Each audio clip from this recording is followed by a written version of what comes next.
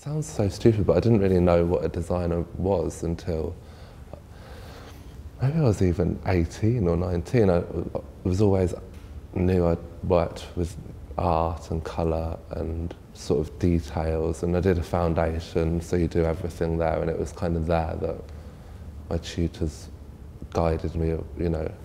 So no, it was really when I actually moved to London that fashion design was the sort of specialism. But then it made sense because I'd always been really interested in clothes, and I used to buy clothes from jumble sales, and you know, my mum and dad would be like, what are you doing with that? They thought I wanted to wear them, but it wasn't really wanting to wear women's clothes or men's clothes. It was just an interest in fabric or colour or old clothes, really.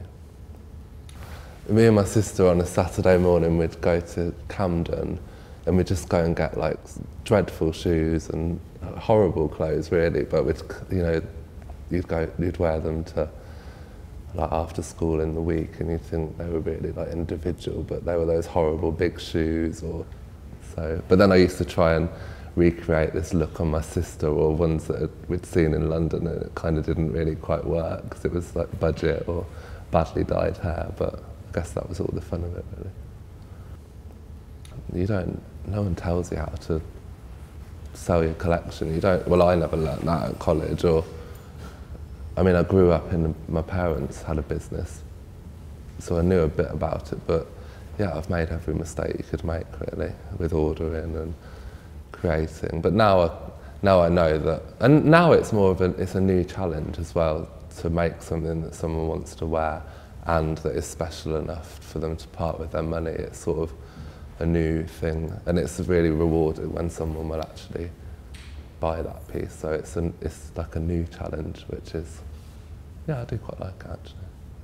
I think I stick to it. I think there's an element of, you know what you're going to get in each collection, but also there's an element of surprise and the sort of design and inspiration, but you know you're going to get a great, one of my jumpers and a leather jacket each season in the menswear.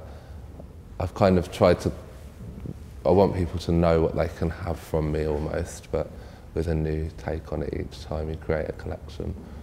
I love that idea of something heading it. It's not about ruining it, but it's more about just enjoying it for what it is rather than being precious about it. I don't mean like stamp on it on the floor, but just have fun in clothes. They're not, I think that's a philosophy of life as well, you know, you should enjoy it.